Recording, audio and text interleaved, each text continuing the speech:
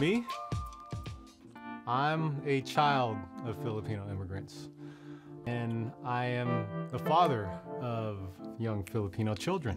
I've been thinking a lot about what it means to be Filipino as a second generation Filipino American. I think about things like how does identity change over time from one generation to the next. I think about, do our ethnic identities get watered down over time? I think about things like who gets to be American and who's a perpetual foreigner. Most of all, I think, where exactly is home? Some people assign first generation to the US born children of immigrants. So then what does that make the parents? The zero generation? So let's once and for all declare that the first generation are the actual parents, the people who were born and raised in another country, and we're the ones that came and established a new branch of the family tree in the new country. And their kids, that's the second generation. People like me. The first generation arrives in the new country. They hang on to what's familiar, but at the same time, they're also adapting. They're acculturating. They learn to speak the official language, or they're forced to.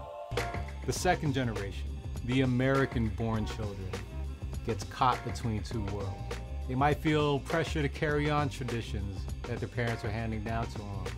They might feel compelled to abandon traditions, to say, no, that's not who we are, in order to try to fit in. Kids at school might tease them. They'll get made fun of for foods that they bring to school. And then they'll grow up to see the same foods on some white chef's restaurant menu. Do you blend in? Do you assimilate? Or do you uphold tradition?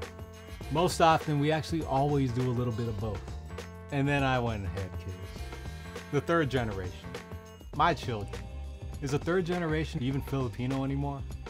I've witnessed the phenomenon of third generation children who end up actually riding harder for their heritage than their second generation parents did.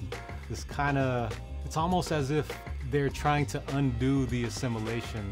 Sometimes it goes back and forth. Sometimes it curves. We're constantly zigzagging.